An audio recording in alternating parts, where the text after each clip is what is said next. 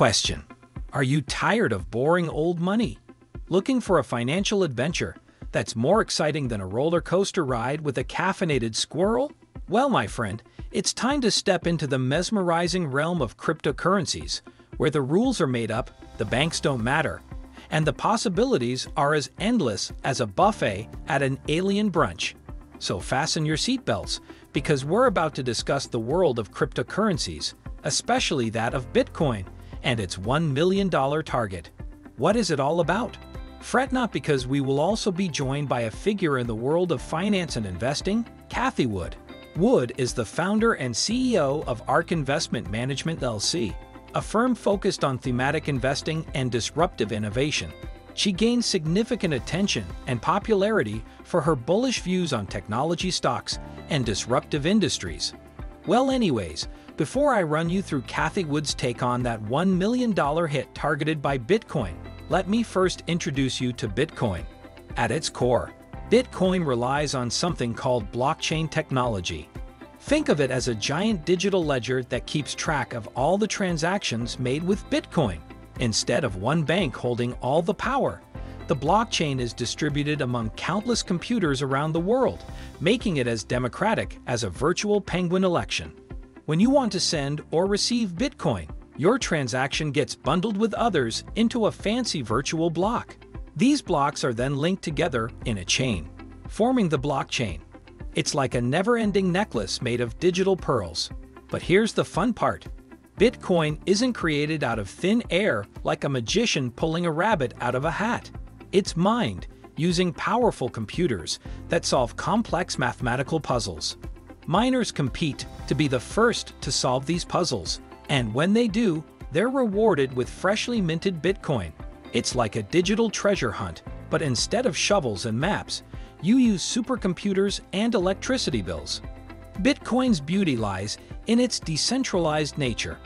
It's not controlled by any government or central bank, so it's like a rebellious teenager in the financial world, doing its own thing. Plus, transactions made with Bitcoin are mostly anonymous, adding a dash of mystery to the mix. Now, in an interview by Bloomberg Television with Cathie Wood, she said that she still maintains her confidence on that $1 million target for Bitcoins. And Cathie, you're still maintaining your confidence across crypto more broadly. Are you still confident in that $1 million target for Bitcoin? For Bitcoin, yes, actually. The more uncertainty and volatility there is in the global economies, the more our confidence increases in Bitcoin. And one of the reasons is we've just been through an inflationary scare. We think it was very much supply chain driven, and Bitcoin is a hedge against inflation. Bitcoin could rise to $1 million over the long term to become a reserve currency for the world because of the reasons presented by Wood. To shed light on what she said, let's break down those terms. First, let's tackle the idea of uncertainty and volatility. Imagine you're at a whimsical carnival, hopping on a roller coaster that's doing loop-de-loops and twists and turns. That's how global economies sometimes feel: wild, unpredictable, and prone to sudden ups and downs. Now, in the midst of this dizzying ride, Cathie Wood believes that our confidence in Bitcoin grows stronger. But why? Well, picture this. You're walking through a crowded marketplace, and suddenly, a swarm of bees starts buzzing around. Everyone panics, and the value of traditional currencies starts to wobble like jelly on a plate. But wait, there, in the midst of the chaos, stands Bitcoin like a shiny superhero cape, ready to save the day. Cathie Wood points out that during times of uncertainty and volatility, when traditional currencies are going bonkers, Bitcoin has a unique ability to maintain its cool. It's like a digital rock in a sea of financial waves. This stability and resilience make people feel confident in Bitcoin's potential, even as the roller coaster of global economies goes on its wild ride. But what about inflation?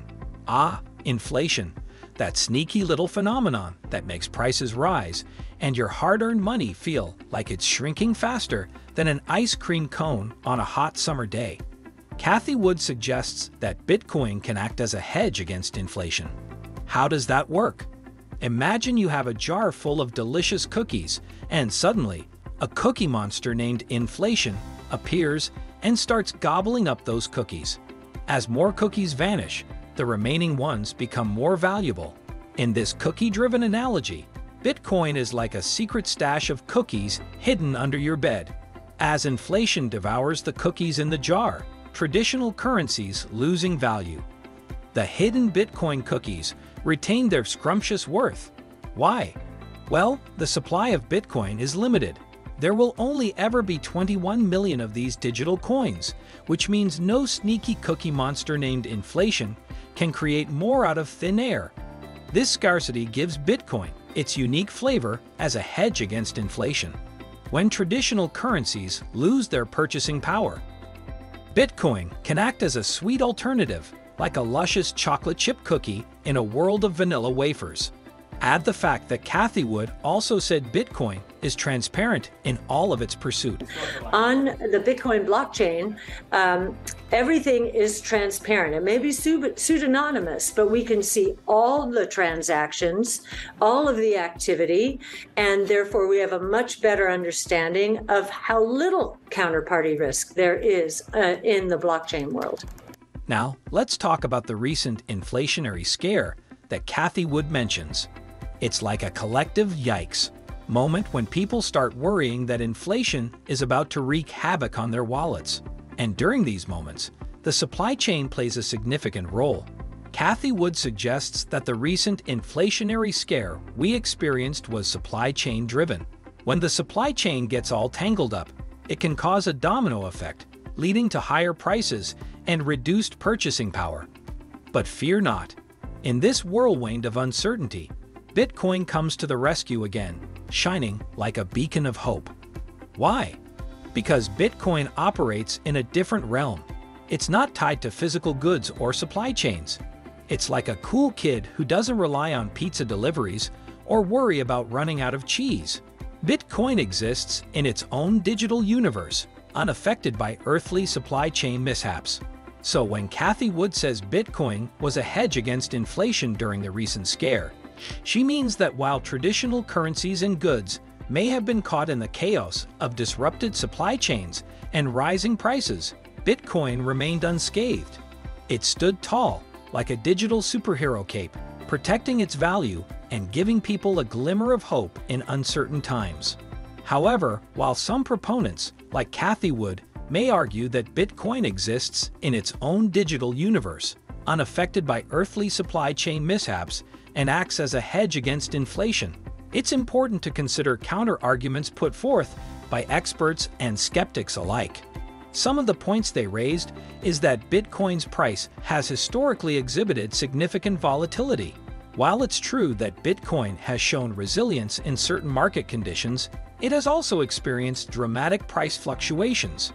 This volatility can make it unreliable as a stable store of value or a consistent hedge against inflation. Another thing they say is the regulatory landscape surrounding cryptocurrencies, which is still evolving. Governments and regulatory bodies are grappling with how to address the challenges and risks associated with digital currencies. Potential regulations or restrictions on Bitcoin could impact its value and utility, undermining its role as a hedge against economic uncertainties. And so what we can do in situations like this is to approach it with caution and do your homework before hitching your wagon to the Bitcoin train.